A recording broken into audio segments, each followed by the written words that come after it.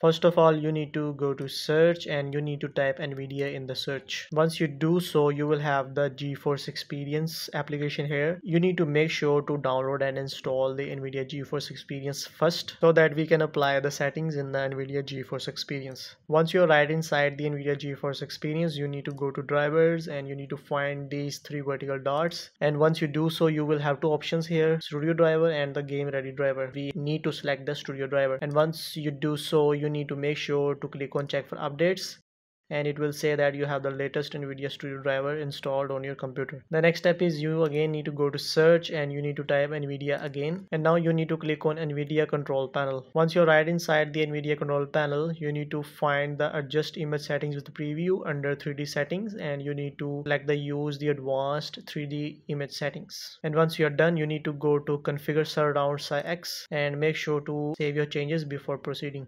In SciX settings, you need to select the processor of your GPU. Right now I have NVIDIA GeForce GTX 1660 Ti. Do not select auto select or CPU. You need to select the GPU. Once you're done, you need to go to manage 3D settings.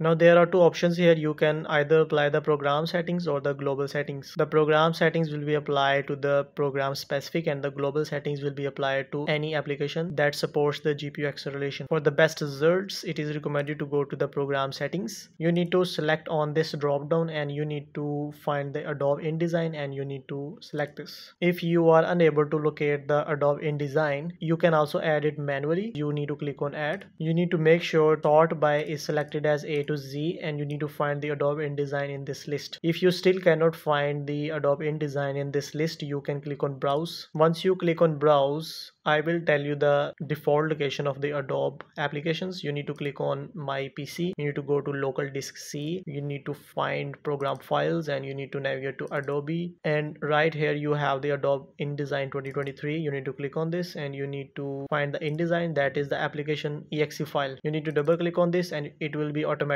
loaded in the program settings. Now let us apply the best NVIDIA control panel settings for the Adobe InDesign. In the image scaling, you need to select on GPU scaling or sharpening, and you can adjust this setting according to your needs, but I recommend to go for 50%. Do not go with 100%. It will scale or sharp your image too much and it will apparently add the noise in your images. So that's why I recommend to go with 50% and you need to click on OK.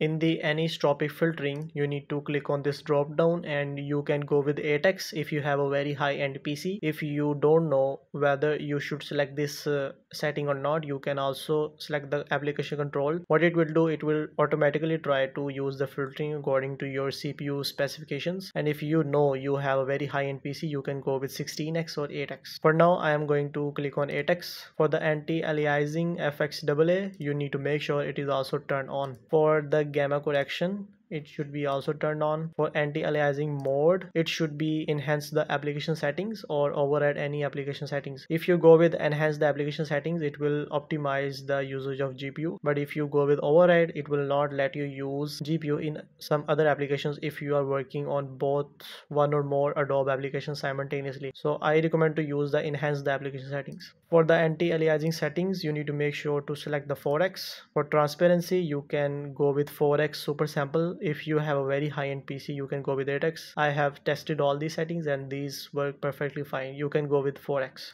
For the background application max frame rates, you can go with on, but we don't need frame rates as we are editing the images. Some graphics are associated with it, not the videos, so you can select off for now and click on OK. Now the CUDA GPUs is the very important setting here. You need to make sure you use the GPUs and NVIDIA GeForce GTX 1660 Ti. This is my GPU. You need to make sure you have selected the CUDA of your GPU right here and you need to click on OK. In the low latency mode, it should be off. We don't need it because we are not creating any videos. You can ignore the max frame rate, you can ignore the monitor technology, but this setting is important. Multi-frame sample AA, MFAA, you need to make sure it is on. OpenGL GDI compatibility and OpenGL rendering GPU, these two settings are very important. In the OpenGL GDI compatibility, you need to make sure you select the prefer performance, or you can also go with auto. It will automatically judge what you are trying to do and it will apply the best settings. For the best performance, you can go with prefer performance, and for the OpenGL rendering GPU,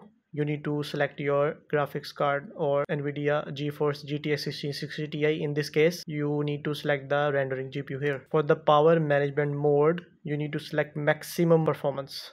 If you think your Adobe InDesign is lagging too much, you can go with optimal power, but I recommend to go with prefer maximum performance. You can ignore the refresh rate. For the texture filtering, you can go with on, but if you see too much noise in your editing, you can turn it as off.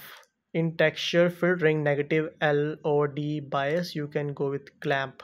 That's fine. In the texture filtering quality, you need to make sure you select the performance, and if you have very high-end PC, you can go with high performance. For now, I am going with high performance. In trilinear optimization, it should be turned on. Threaded optimization is very important if you have multiple CPUs. That will optimize your editing workflow in Adobe InDesign, and you can go with on. In triple buffering, you should select on. You can ignore the vertical sync and virtual reality. We don't need this in Adobe InDesign. If you see this Vulkan or OpenGL present method, you can turn this as auto. If you don't know which setting should I apply here, I recommend to go with the preferred layer on DXGI swap chain, but it will slow down your computer, so I recommend to go with auto. And don't forget to click on apply after applying these settings in the NVIDIA control panel. You need to click on apply once you apply all these settings. So that's it guys, I hope you like this video. We have completely optimized the Adobe InDesign and applied the best settings of NVIDIA control panel so that Adobe InDesign can use the GPU while you're editing and get the maximum performance from the Adobe InDesign. And that's it. If you have any questions, you can comment down below and I will try my best to respond to you as soon as possible. And thanks again for staying here and have a nice day. So that's it guys, I hope you like this video. We have completely optimized the Adobe InDesign and applied the best settings of NVIDIA control panel so that Adobe InDesign can use the GPU while you're editing and get the maximum performance from the Adobe InDesign. And that's it. If you have any questions, you can comment down below and I will try my best to respond to you as soon as possible. And thanks again for staying here and have a nice day.